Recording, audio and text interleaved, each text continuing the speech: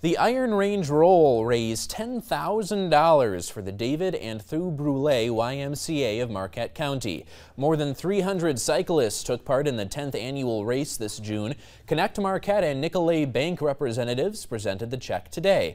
The money goes toward the Y's annual campaign fund, which finances youth programs and scholarships.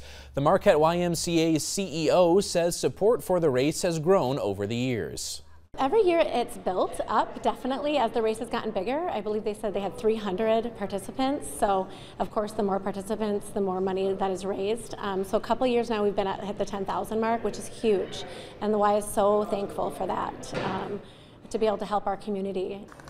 With this donation, it finalized the campaign's goal of $100,000.